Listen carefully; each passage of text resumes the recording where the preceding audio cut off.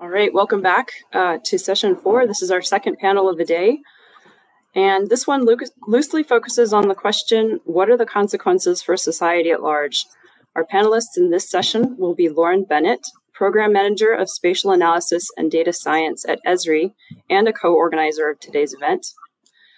Iona Dada, who is not currently here, but we're trying to bring her on, who's a professor of human geography at the University College London.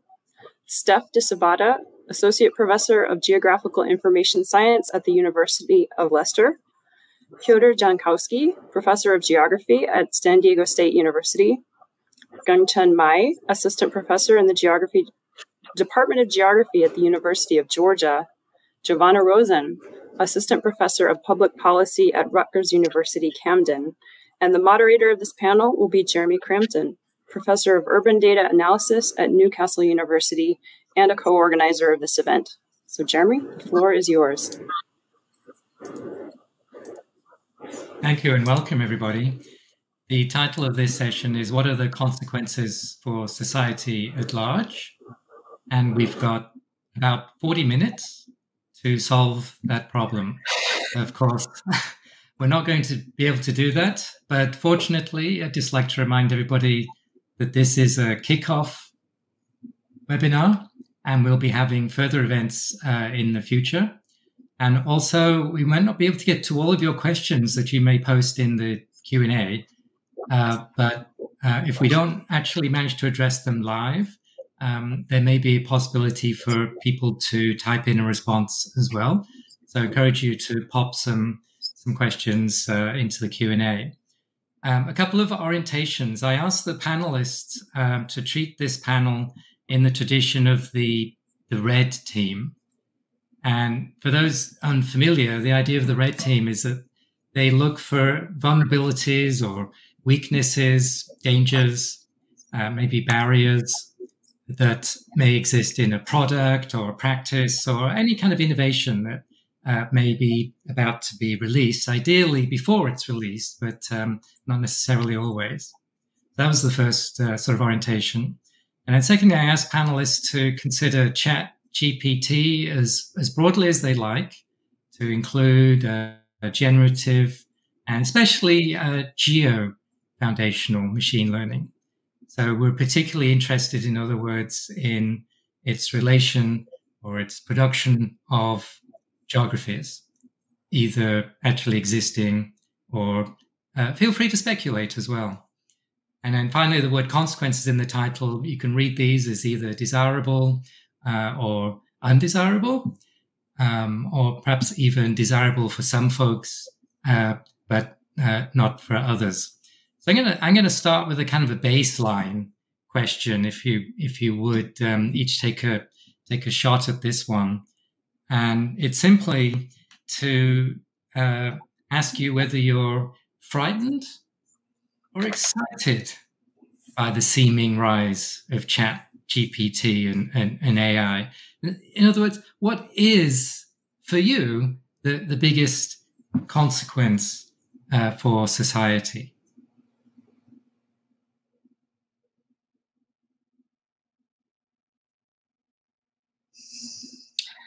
Okay, well, I'll go. My overarching feeling is optimism, that there is a lot of potential and opportunity for progress, and change is hard and can be scary and isn't always positive, and there I believe will be negative consequences as well. So I guess I'd probably say, if I had to put it really succinctly, it would be I'm like skeptically optimistic. I think that there are some areas that are just like slam dunk obvious positives for our field. I think that there are some problems that these models, these, like, let's say very generically foundation models, large language, also more computer vision. Probably the computer vision is the most obvious slam dunk stuff, I think, as compared to some of the large language model stuff. But I think that there's a lot of opportunity, and I think that and I think some of that opportunity is in our ability as geographers to collaborate. I think that one of our greatest strengths as a field is how interdisciplinary we are and how interdisciplinarily we think about the world. And I think that that gives us a huge reason to be really deeply involved in what the future of building out these models looks like, so that we can build in that lens that we see the world with into these models, which I think will make them infinitely more useful to society and the future. I think I'm gonna give a sort of like a dual answer, but more or less like Lauren did. I'm both concerned and sort of like amazed about these new developments. I'm concerned because, well, many of the panelists in the previous panel have talked about many of the ethical and practical issues around these models, and there is a lot of problems, both sort of like upstream in how these models have been developed in terms of the biases in data, but also something that maybe is not as taught much in terms of the working condition of some of the people that actually work on these models, especially when it comes to content moderation, and also downstream, sort of like, again, bias in, bias out in a way, but also, thinking in terms of geography and in terms of the impact and consequences of society at large. What are the sort of like the impacts on the job market, and what would be the sort of like the geographies of the impact on the job market?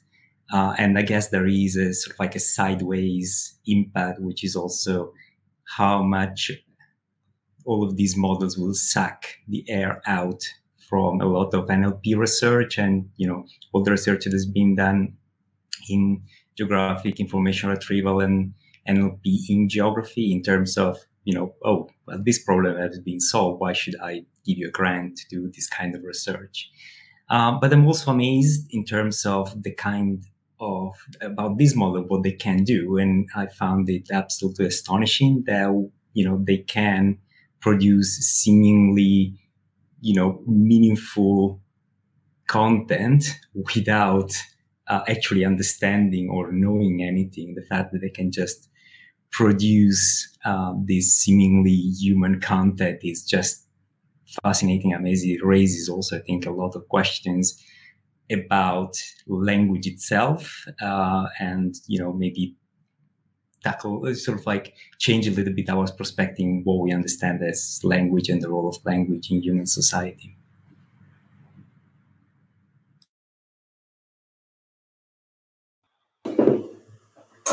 Well, let me take a crack at this.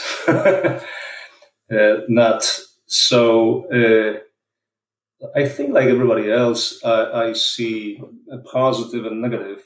I'm going to focus on one specific aspect, and that is in supporting choice making.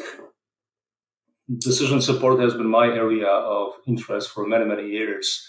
So I've been looking at these models and the tools that result from this specific standpoint, how effective they may be in supporting choice making and supporting more complex decisions, and focusing on a relatively simple issue of choice making at an individual level. There's a positive, of course, that I see that maybe not in this rendition of the tools that we see, but in the future renditions, it can be quite effective in providing an individual or even a group of people with more complete information.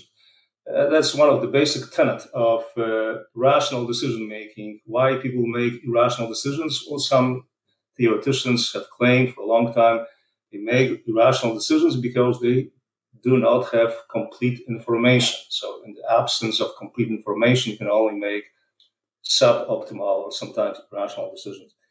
So that can be amended by these tools by giving us more complete body of organized data and information, and therefore help us make better choices. But there is a downside of this that I see. If and when these tools get good enough that we become complacent in trusting them, what they recommend us, we may be misled. And even worse, we may cede our agency to those tools. Essentially, we may, outsource making choices and in some instances making important decisions to these tools. And by that, we will basically giving up our freedom of choice. I mean, for anybody who has done any reading or any work in decision support, it's obvious that these tools are not meant to make decisions for us. They are basically meant to help us make decisions, right? We are the ultimate deciders, we, humans. So I see a potential danger in, not now, later on, once this evolves, becomes better, more effective, in us ceding that agency, that freedom. And I'm not sure we're going to be happy with that down the road. So that's my point. So for me, same to the previous panelist, I also have mixed feelings. From the positive side, because my research is more on GeoAI and geographic question answering, so it is very excited to see this kind of like tech-agnostic model, especially back in 2019, when Jano, Ingjie, Song, and Boodle and Grant, they organized the IGGS special issue on GeoAI. I think this paper is very well written and have a lot of citations. In the last session, they mentioned a moonshot of GeoAI, which is can we develop an artificial GIS analyst that can pass a domain-specific Turing test by 2013. I think this is the ultimate goal for the GeoAI domain. Well, at that time, we think maybe it takes 10 years or even 20 years to achieve this goal. But when this ChatGPT kind of system comes, this make us realize maybe the realization for such kind of analytical agency, artificial agency, maybe will come earlier than we think. So this is the positive side. But for the negative side, I can speak from several aspects. For example, from the society perspective, as Jano mentioned in the introduction slides, so the foundation model, the impact is not a one-way street. So it's like in a circle. It's also will train how human thinks. If, as we have discussed, there is a lot of bias in the model. So when people using this kind of model, it actually will reinforce a lot of bias, which is already embedded in a lot of the society domain, which will actually enforce on and maybe increase the bias in a large extent. So, and also, this will risk a lot of privacy concern, as we see from the Latin talks. For my personal experience, because as an assistant professor, your job is to do research and teaching.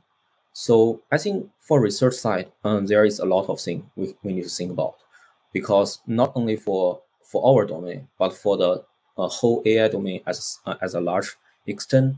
Now, when the foundation model comes, it means it is hard to train a model and it's hard to publish papers, because every time my friends, a lot of AI researchers said, when this kind of GPT-4 model comes, then all the reviewer will ask you to compare with this large language model when you try to publish this, which essentially make your publication or research even harder. So how do you find a way to make your model or make your research more exciting? And you should not competing with this large technology team with capable of a large training machines and so on and so forth. And it's also make it impossible you don't have the infrastructure to train this kind of big model. So how do you handle this kind of situation? For teaching, actually, I noticed Ray also mentioned this education problem with respect to the foundation model. So education or teaching is also a very important or critical issue right now, because when we teach programming class, we expect the student to write their own code. But when the ChatGPT can help us to write code, how do we realize, or how do we allow students, forbid the student to use these kind of tools? Or sometimes, how do we design the regularities for this kind of using this foundation model in the education purpose. For the geography domain, for example, if we can develop this natural language interface to use ArcGIS, that's good. But that's also diminishes the meanings of what will be a GIS analysis will do. So that means everyone, if they can speak English or speak other language, they can control the ArcGIS to do so. Then what will be the role of GIS analysis in the future? Yeah. Great. So I guess I'll finish. I want to say that I come at these ideas not as a scholar of technology per se, but a public policy and urban planning scholar. So I really interpret this: are you frightened or excited for society, for the world? And I'm going to take a more pessimistic approach. I'm really worried. And I'm worried for a few different reasons. One is misinformation and the potential to simplify aspects of life that are actually quite complex. And the extent to which we can observe how it produces knowledge and decisions. We have so much information at our fingertips, which is really powerful, but it becomes really hard to know what's real versus not, and to process all that information. And this has democratic implications. We've seen the dangers of reducing or siloing the public sphere, think Fox News, Twitter, and we need public debate and a robust public sphere for society, for democracy, to make complex social decisions together. That's the democratic project. And I worry that these programs can harm this. I'm also worried about helping my students become critical thinkers who can anticipate future problems and solve future problems. And I worry that ChatGPT undermines their ability to operate as critical thinkers. And as a tool, it seems poorly positioned to anticipate future events and think critically about social difference and the world. And then finally, we can't run controlled experiments in social settings. When you unleash something into the world, it changes the world, and it has complex effects. So I think we should take a more precautionary, sensible approach here. However, companies are not interested in social effects necessarily, and they're actually vested in the speed of innovation because innovation involves competition. And so we see this rush to gain market power, which is really a rush to be first in the market. And I totally understand that. But this is counter to regulation to protect society, and it's also counter to caution. We need time to understand what happens. And so I'm really worried at the speed of which at which this could happen. And then finally, I just want to say, this push for efficiency and restructuring labor markets. In the US, we're not ready for this. We have a really weak social safety net. So if we see broader restructuring of the labor market, I'm worried about the consequences for workers. Thank you all for such great answers. Can I pick up on what Jovanna was just saying, but maybe also link it in to what Piotr was saying? Because I think this issue about, Piotr, I think you said, helping people make rational decisions by overcoming a kind of an information deficit model. I think I heard you sort of talking along those lines. And then Jovanna, you were just talking about, your students becoming critical thinkers. And I'm wondering, we already have in place algorithmic technologies that can proffer solutions or decisions. For example, able to recommend whether someone is released on bail or not, or something like that, or whether a judge judges are using sort of automated systems to recommend sentences and so on. And isn't it the case, and this is perhaps more on the worry side, that people tend to accept what a seemingly authoritative system might tell them, because they lack the very kinds of critical thinking that Jovanna was alluding to, whether or not the system is recommending a worthwhile or a helpful recommendation or not. In other words, people are kind of susceptible to the authoritativeness of the system. I wonder if anybody wanted to pick up on that a little bit. Well, let me just comment on what you just said. yes, it's been a problem. Well, I'm speaking from the perspective of the North American U.S. educational system, where we have seen in primary school and high school education, in many instances, abandoning of teaching critical thinking tools and the capability to discern falsehood from truth. And this is just going to become even more important down the road, that these skills are taught effectively.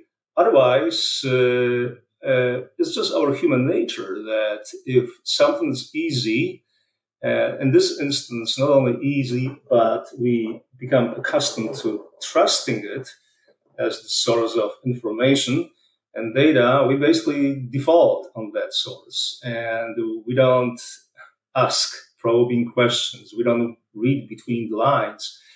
And so this basically is that touches on the broader issue of how we educate and what skills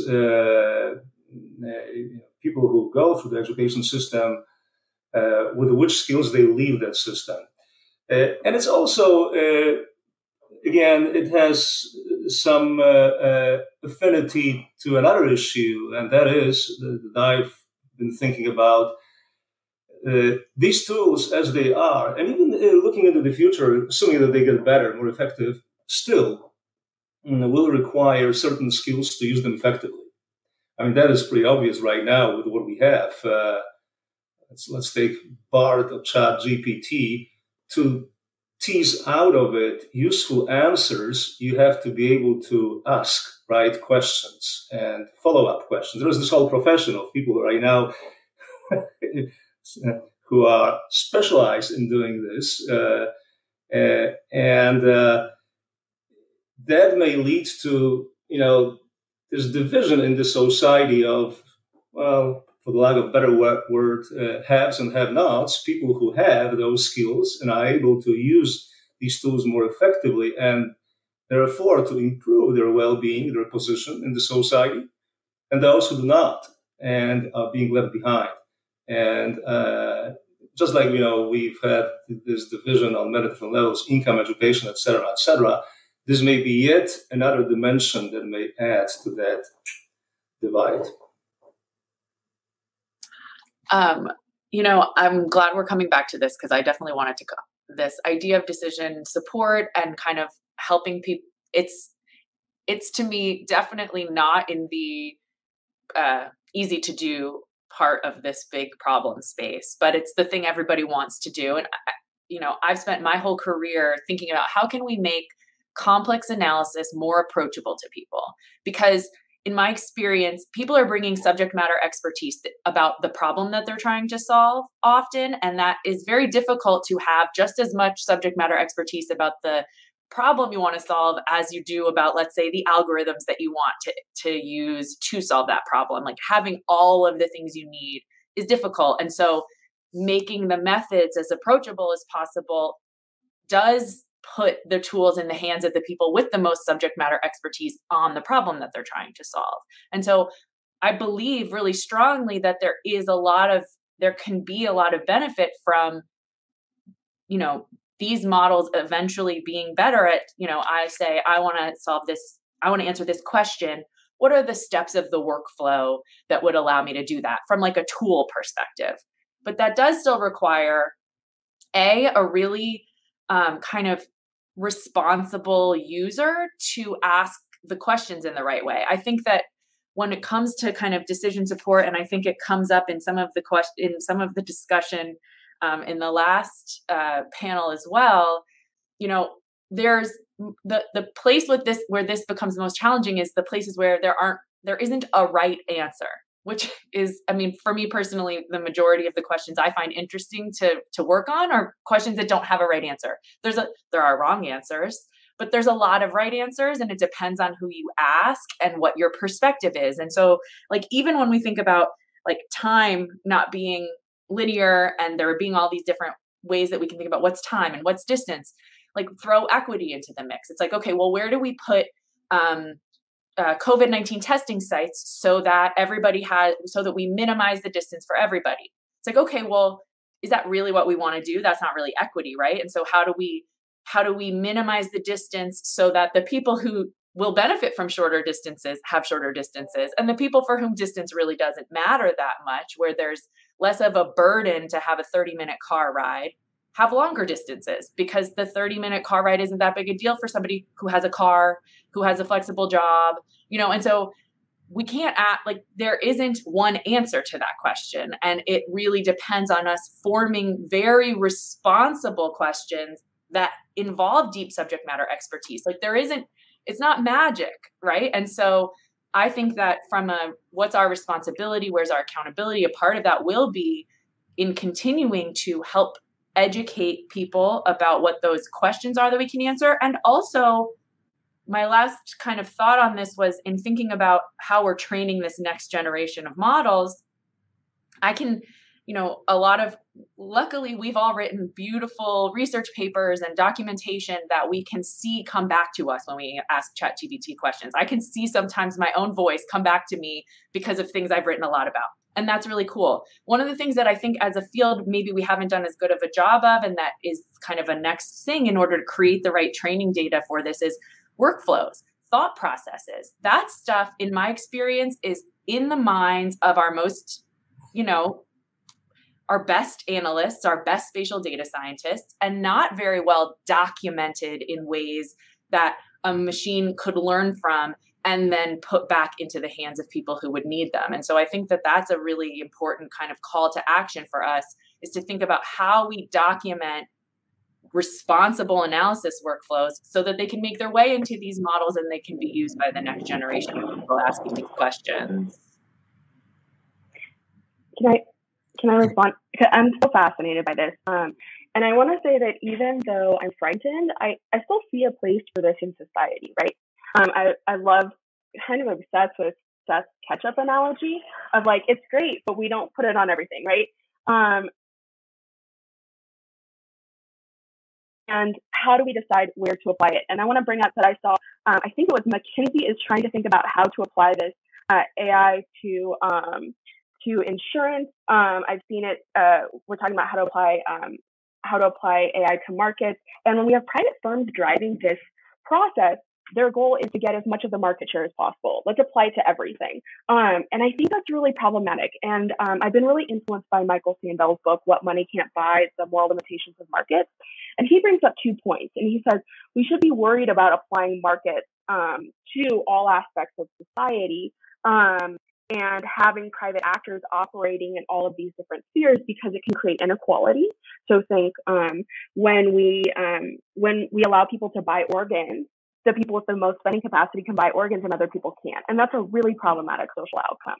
And secondly, he says it kind of changes our relationship with the act itself. And so when we enable trading of pollution, or when we allow kids, when we pay kids to get grades, it changes our act. It changes our relationship with polluting, it changes our relationship with the act of studying and all of these things. And so I think that I'm really worried about feeding aspects of life to market-driven models and to processes that kind of detach from democratic processes and spheres. That's not to say that there's not a role for it in society, but I think we need to collectively decide what that is. And we need to ensure that firms aren't trying to move this into places like mortgage lending, because we've seen in urban planning the deep and pervasive impact of inequitable outcomes around mortgage lending and how that just persists for decades.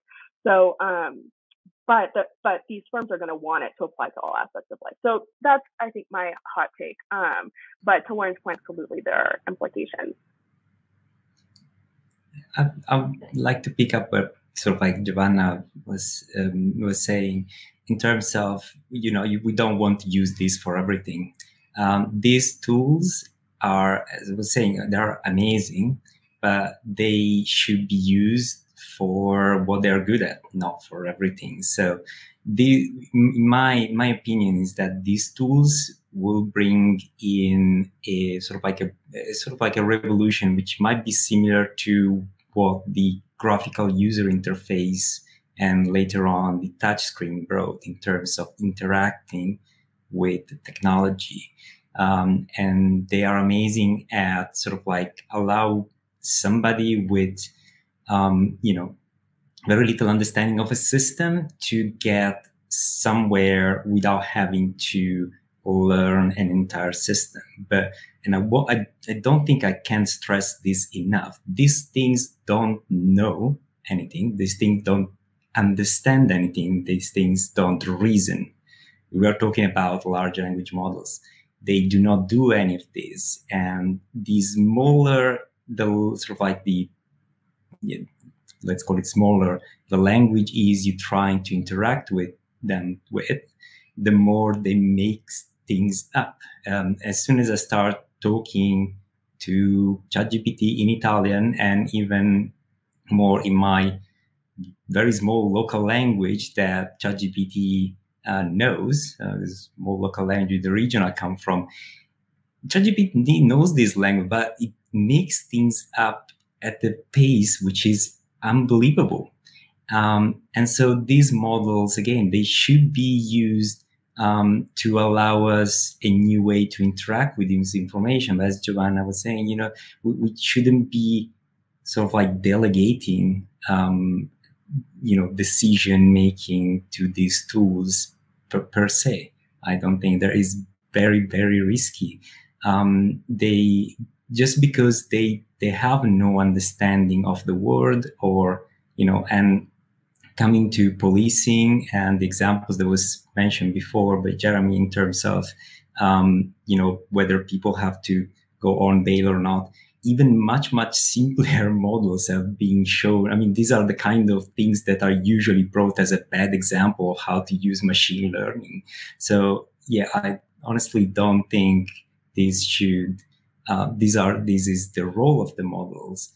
I think they can be used for imagination. They can be used to bring something up, create something that somebody would have maybe spent hours and hours doing, even sort of like in a normal kind of situation. But they should not be used for, generally speaking, decision making in certain kind of situation just by default. That's I think many of the critics of these models. The key point is not necessarily the models themselves, but the problem is that they are now portrayed as being the solution to effectively everything. That's one of the key problems. In terms of how to responsibly use this large language model or foundation models, there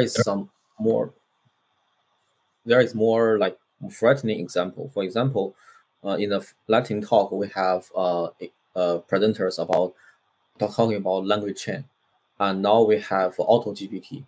So basically, the idea is you can use large language model to help you do something. For example, you just ask them, and they will help you to search online, search Google's, and then download the files, and then write some code to plot something.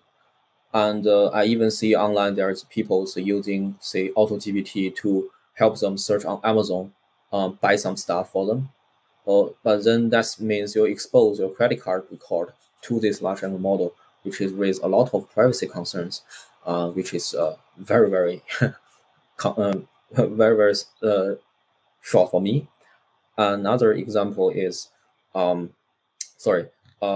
this is another example is like medical example where you want to use AutoGPT to see, oh, please see me X-ray images and then please detect what will be the possible disease I may have.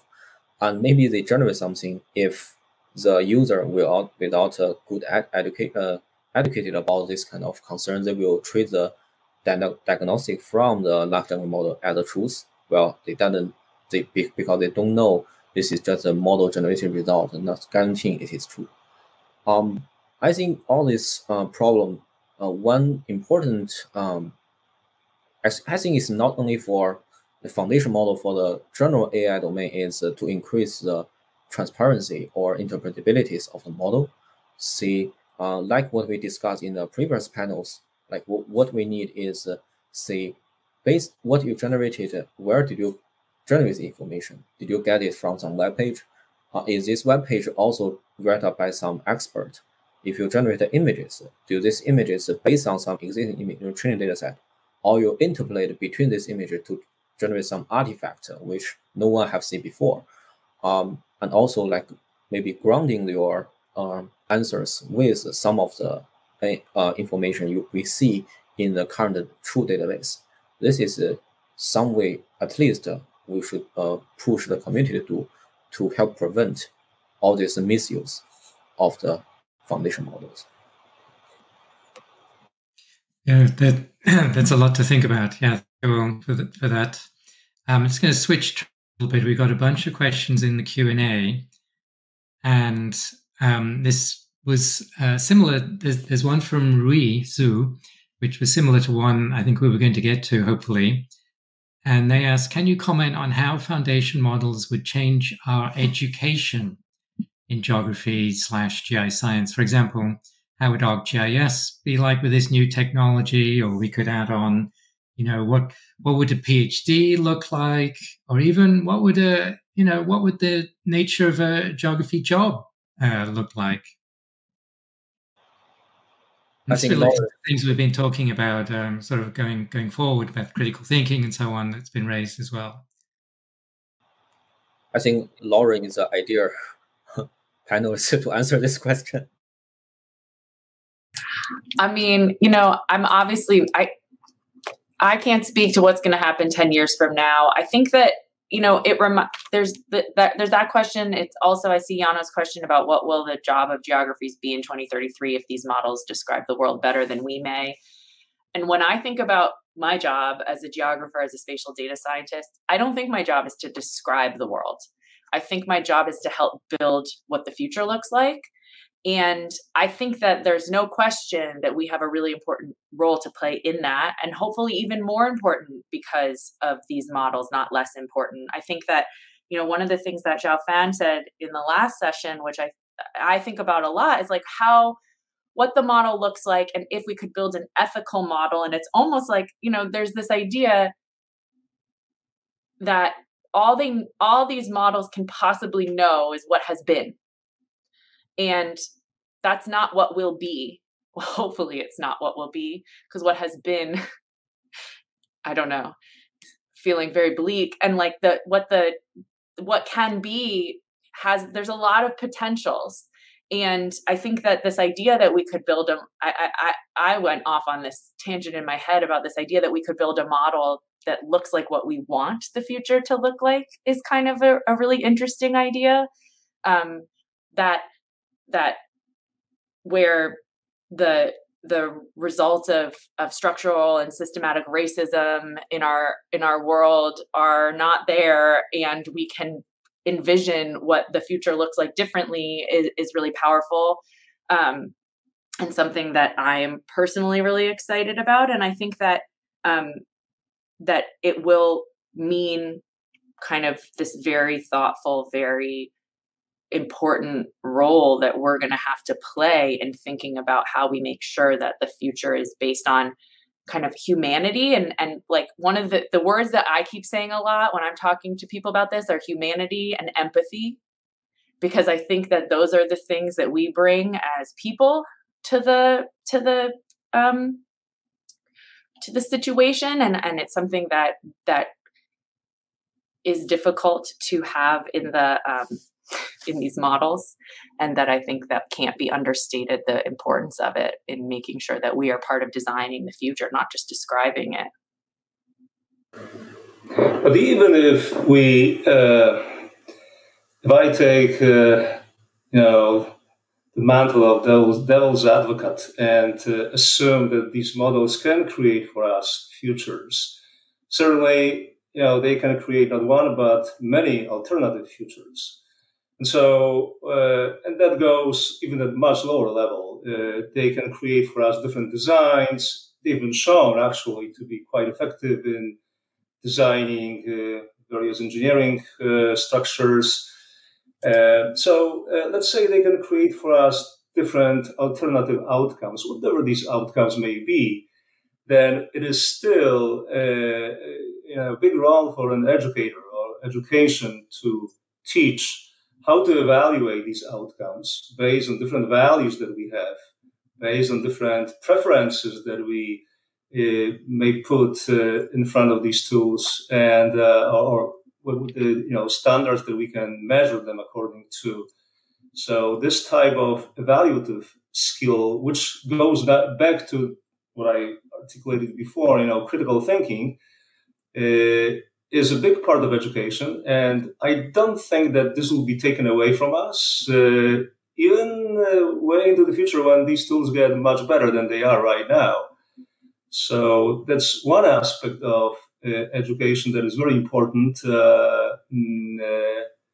As my professor way back when used to tell me, what is higher education good for? What is it meant to be? Well, it's meant to find information, to do something useful with this information, and then to critically discern what is important and what is not important.